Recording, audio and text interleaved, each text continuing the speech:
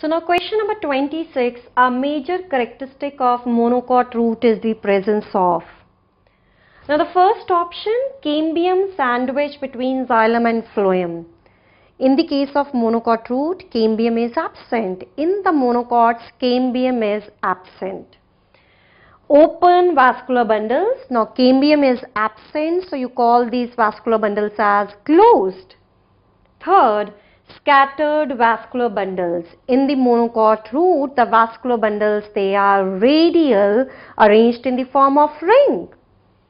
Vasculature without cambium. Yes, this is right option.